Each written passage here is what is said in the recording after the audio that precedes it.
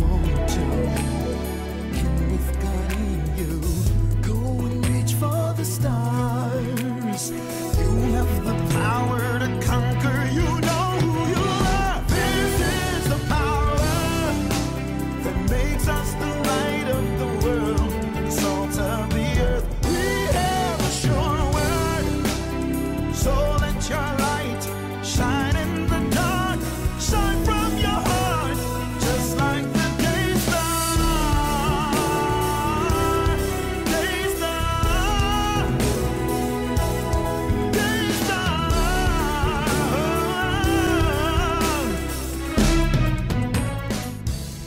Okay, so we begin a new series today. Acts chapter 10, verse 38, New Living Translation. That is our foundation scripture. Acts 10:38. And you know that God anointed Jesus of Nazareth with the Holy Spirit and with power. And then Jesus went around doing good and healing all who were oppressed by the devil, for God was with him. We'll title our discussion, Doing Good. Doing Good. So I remember, a story that I have shared over and over again, but it's my story. It was a life-changing moment, okay? And I can't stop sharing the story. That there was a day I went for a visa interview and did not get the visa. And by the time I was walking out, I was absolutely convinced, walking out of the embassy, that it was not the devil, that it was God. The only thing, therefore, was to ask God what the issue was. When I woke up the next morning, that was the discussion. So, Lord, what do you want me to do now? So obviously, you don't want me to go on this journey. So what do you want me to do? He said, I want you to build the church, Daystar. So I said, fine. And this was some 24 years ago. Okay, so that was a long time ago. So I said, fine. The only thing is, it's not growing. And the Bible says that the Lord added to the church daily those that were being saved. So really, it's the power of the Holy Spirit that brings people to church. Why are you not bringing people? I want the church to grow. And then I got the shock of my life when the Holy Spirit asked me, why do you want the church to grow? It was like, what? How could God ever ask such a question? Doesn't he want people to know Jesus Christ and to come to church? But he asked me the question, why do you want the church to grow? And I thought for a second and said nothing, because it occurred to me that there is nothing God does not know. He knows everything. So if he's asking you a question, obviously it's not because he wants to know. I have come to the conclusion it's because he wants to confront you with your foolishness or something close to that. At least that was the case for me. Anyway, I was silent. Then the Holy Spirit said, I know why you want the church to grow. You want to be more comfortable. You want to be more comfortable. You know that the bigger the church is, the more resourced it will be, the more comfortable you are going to be. He said, I want the church to grow, but that is not why I want the church to grow. I did not create the church for you. I created it for those people that I sent to you. Until you help them to succeed, you won't find the definition of success for your ministry. Life-changing moment. I will never forget it. And I feel in the same way the Spirit of God asking someone today. You're asking for a job. Why do you want the job? You're asking for money. Why do you want the money? Okay? You're even asking for a husband or a wife. Why do you want the husband or wife? You're asking for a child. Why do you want a child? The big question, the why. The why strikes through to our motive. And I'll tell you something was very obvious that day that I could not deny. My motive, my reason for wanting the church to grow was selfish. That's the word. I can confess, right? Was selfish. Human nature is inherently selfish. Maybe that's why we like selfies, right? Like we say. Thank God for the phone and the camera. Selfies. And honestly, I learned something very profound.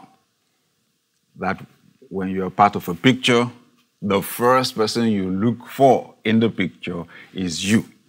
And if you don't like the way the picture looks, the picture is bad. Or you don't like the way you look in the picture, then the picture or photograph is bad, right? Human nature is inherently selfish. The beautiful thing, though, is that we have the potential to be selfless. That's what I also discovered.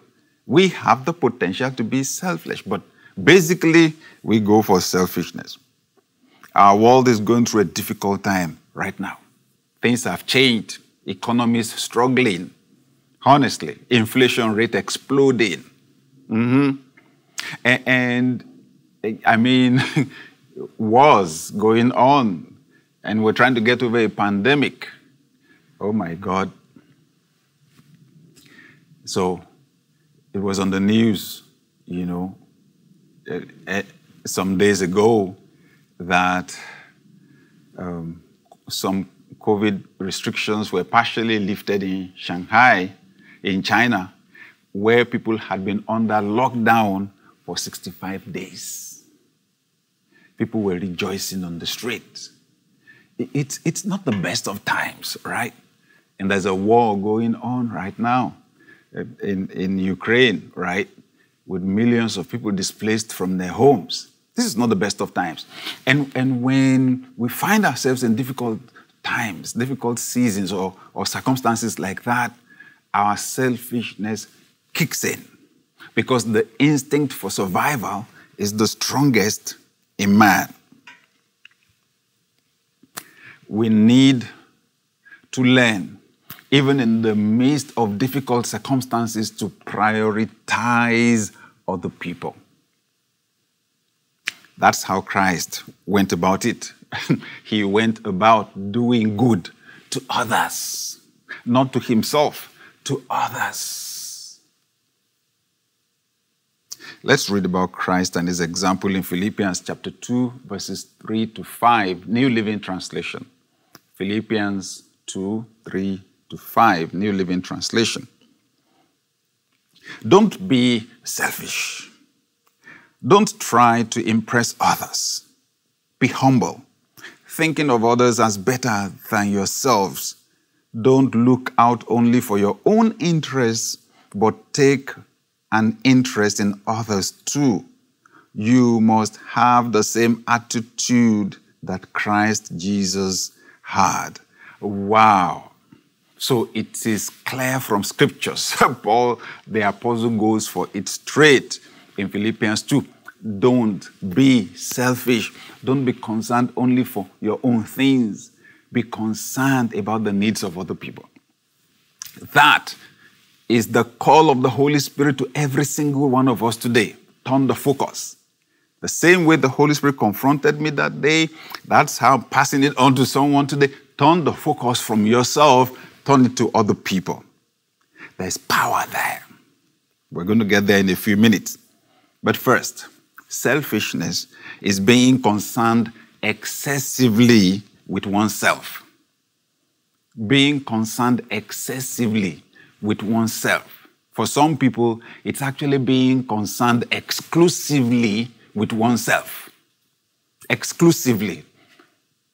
Sometimes we don't even think about other people. Only us.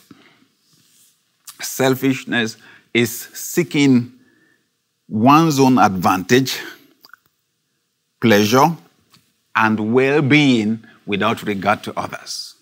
Seeking one's own advantage, pleasure, or well-being without regard to others. Selfishness is putting our goals, priorities, and needs before everyone else's, even those who are really in need. Putting our own goals, our priorities, our needs before everyone else's, even those that are really in need.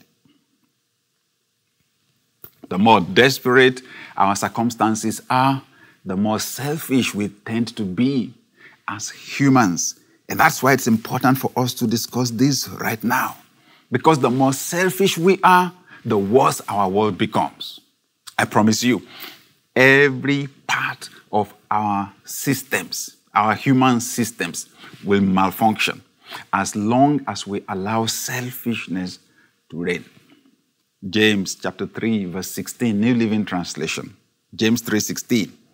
For wherever there is jealousy and selfish ambition, there you will find disorder and evil of every kind. You will find what? Disorder and evil of every kind. If you find selfishness in the family, you will find disorder, you will find evil of every kind. It was selfish ambition that caused problems in the first family, at least in recorded history. Murder in the family, the very first one. Once something went wrong with the nature that God gave us originally, we got the nature of sin, selfishness came in, problems started. And in James chapter 4, verse 13, James, the apostle, tells us that selfishness will hinder our prayers. Selfishness will hinder our prayers. There are all kinds of prayers being said these days that are not being answered because they are selfish in their motives. James 4:3, New Living Translation. James 4:3. And even when you ask, you don't get it because your motives are all wrong. You want only what will give you pleasure. I believe that selfishness is a measure of lack of love. When they asked Jesus, which is the greatest commandment, what did he say? Love. Love God. Okay? Love your neighbor as yourself. When we are selfish, we put our own interests even ahead of God's own interests. That's why some prayers are not answered, because 1 John 5:14 says, this is the confidence that we have in him, that if we pray according to his will, he hears us. And if we know that he hears us, we know we have the petitions we have requested from him. Okay? So somebody said God answers his own prayer points. Okay? It's when we pray in line with his plans, with his purposes, that the prayers are answered. Right? He's not expecting us to invent new purposes for our own lives. He has his own purposes. He has his plans. He has his own interests. What did Christ say in John chapter 4, verse 23? God is a spirit. Those that worship him must worship him in spirit and in truth. The Father is seeking for such to worship him. God also has needs, you know. God also has needs. So a lot of prayers are not being answered because they are selfish. They are not born out of love, not love for God, not love for other people. Now, if there was an equipment for measuring love, I would love to have it. I would call it love-o-meter, okay? But then in the absence of such an equipment, one of the ways we measure the presence or absence of love is the measure of selfishness or selflessness or sacrifice. The less love, the more selfishness. The more love, the less the selfishness in our world.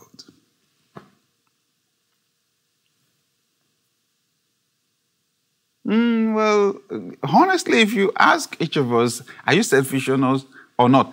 I'm sure we'll be quick to say, oh, no, I'm not selfish at all. Anyway, let's ask ourselves a few questions, right? Number one, Do I find it stressful to listen to other people's problems?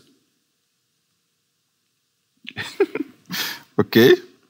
Do I find it stressful to listen to other people talking about their problems? Number 2. Do I have a negative reaction when asked to give to charity?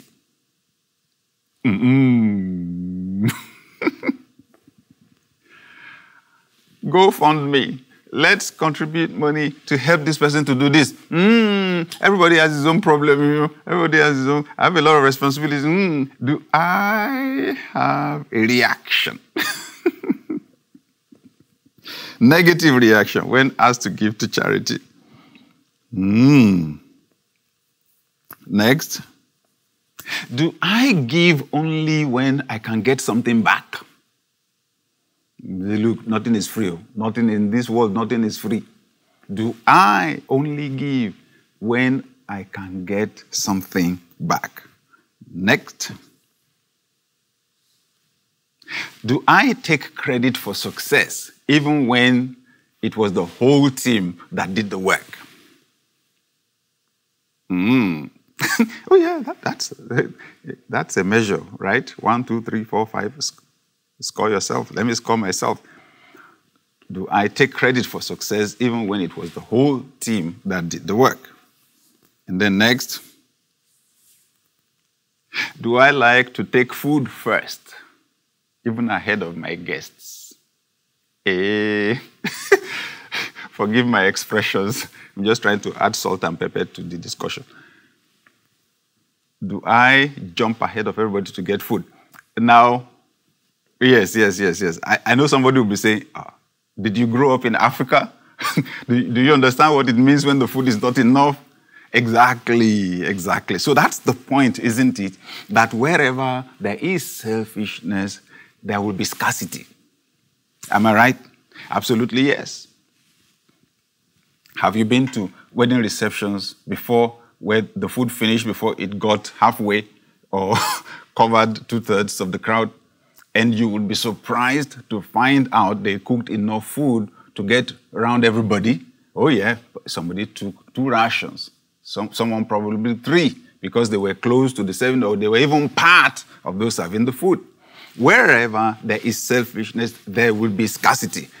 Wherever there is selflessness, there is sacrifice, there will be abundance. Right?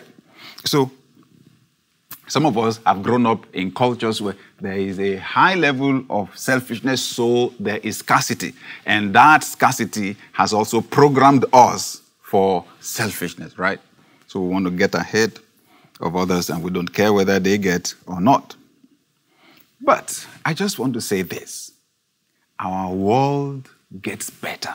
Our world gets more beautiful when we learn to prioritize other people. Our world gets more beautiful when we learn to shift the focus on other people and to prioritize them. That is God's call to us today, to prioritize other people. Like I said earlier on, our best example here, our best model here is Jesus Christ. So I'm going to wrap this up just by reading. I'll let the Bible speak for itself. I want to read Philippians chapter 2, right from the Message Bible. Philippians chapter 2, verses 3 to 11. Don't push your way to the front. Don't sweet talk your way to the top. Put yourself aside and help others get ahead. Don't be obsessed with getting your own advantage. Forget yourselves long enough to lend a helping hand. Think of yourselves the way Christ Jesus thought of himself. He had equal status with God, but didn't think so much of himself that he had to cling to the advantages of that status no matter what. Not at all. When the time came, he set aside the privileges of deity and took on the status of a slave, became human. Having become human, he stayed human. It was an incredibly humbling process. He didn't claim special privileges. Instead, he lived a selfless, obedient life and then died a selfless, obedient death. And the worst kind of death at that, a crucifixion. Because of that obedience, God lifted him high and honored him far beyond anyone or anything ever, so that all created beings in heaven and on earth, even those long ago dead and buried, will bow in worship before this Jesus Christ and call out in praise that he is the master of all, to the glorious honor of God the Father. Hallelujah. Oh, thank you, Jesus. God, oh, thank you, Jesus. Seeing Jesus Christ as he made the ultimate sacrifice, sacrificed his life, put other people ahead of himself. In fact, in Romans chapter 5, the Bible says if he had done it for good people, we would understand. He did it for us while we were still sinners. Having done that, God lifted him, raised him on high, above everything and everybody else. Thank you, Lord, as you make that shift today. That was what I did when God confronted me years ago. Having gone through all the deprivation I experienced, the challenges I went through, and so on, fine. I still decided I'm not going to focus on myself. I'm going to focus on other people. I went on radio when I did not even think I was successful yet. The little bit I read about success, I began to teach other people. That's where it is, right? That's where the promotion is. I want you right now to realize some people are in the hospital. You are enjoying good health. Some people are in the hospital right now. Some people's lives are in danger right now. Some are in critical condition right now. Right now, I'm telling you, some people don't know where the next meal is going to come from right now. Some people are in prison right now. Some for what they did, some for what they did not do. But there are people confined right now. They can move about like you do. They don't have the freedom to move about. Even whether they did the right thing or the wrong thing, they are confined. Think about that. Okay? There are families right now, millions of families displaced from their homes. Some, their homes have been bombed, burnt, destroyed. People who've had to run out of their countries as refugees.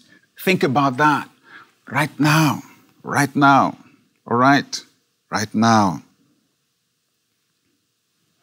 I want to call on you today, just like Elisha the prophet called on the widow that ran to him for a financial breakthrough because debtors wanted to take her 2 sons in 2 Kings chapter 4.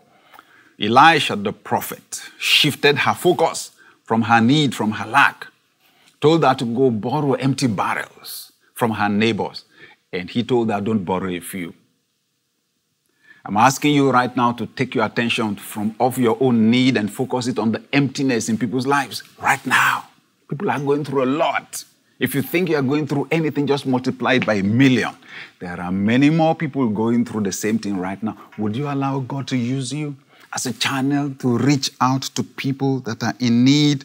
Don't forget what Jesus said in Matthew 6:33. He said, yeah, I know you have needs. He said, but you seek first the kingdom of God and his righteousness. All these things will be added to you. It's time for us to not just tell people about heaven. It's time for us to bring heaven to people. That's what Jesus preached. Have a change of mind. The kingdom of heaven is here. No hunger in heaven. He gave people food to eat. No sicknesses and diseases in heaven. He healed them. It's time to bring heaven to people now, because some people are living in hell right here on earth. I prophesy in the name of Jesus Christ as you shift the attention off from yourself and shift it to other people. You accept this call from God to be a solution provider to other people like Jesus was. He went about doing good, healing all that were oppressed of the devil. I prophesy a miracle flow in your life.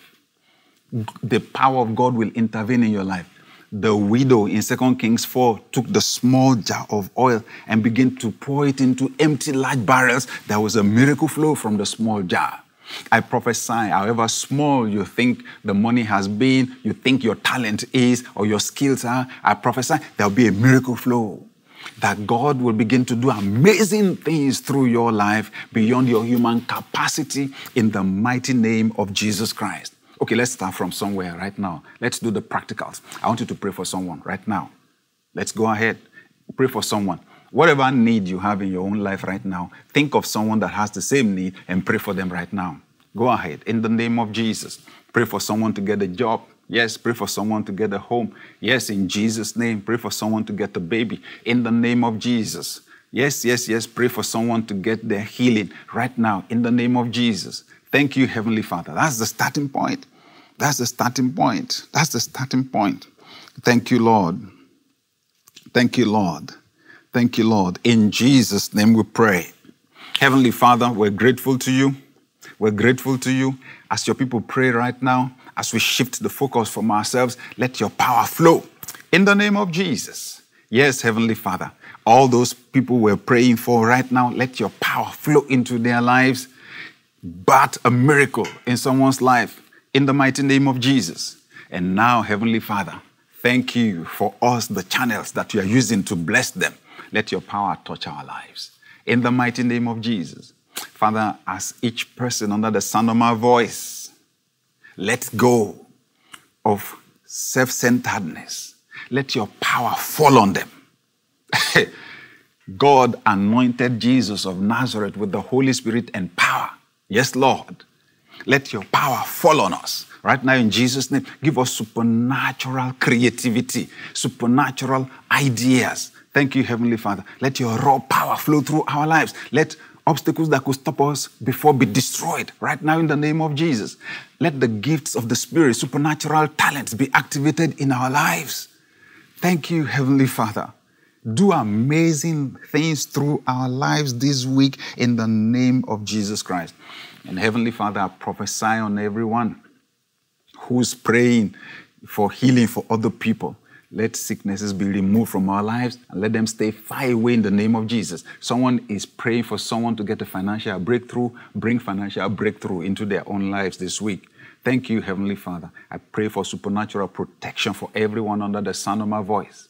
There may be violence out on the streets, but your word says 1,000 may fall by our side, 10,000 at our right hand, it will not come near us. So in the mighty name of Jesus, I prophesy safety for everyone under the sound of my voice. The ministry of angels.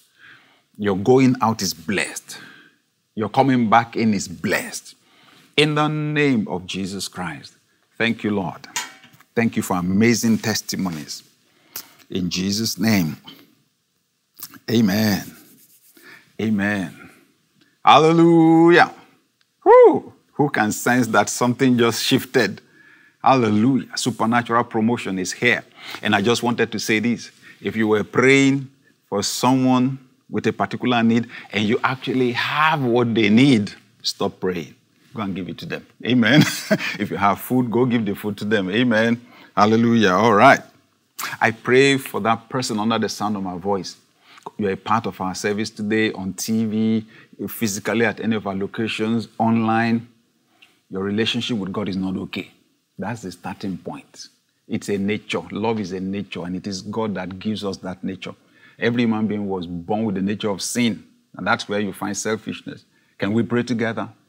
Because Jesus already died for you, died for my sins, paid for our sins. Can we pray together and receive forgiveness from God? All right, can you put your hand on your heart where you are and say this prayer after me? Dear God, I believe that Jesus paid for my sins. I ask you to forgive me and to accept me as your child.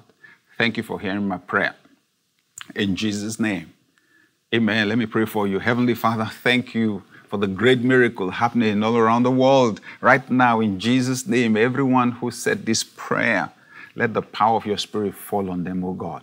Thank you for removing the nature of sin from them and putting your own nature of love in them. Teach them to know you, Heavenly Father. Teach them to cultivate a deep relationship with you. And let your power help them to grow spiritually. In Jesus' name. Daystar, raising role models.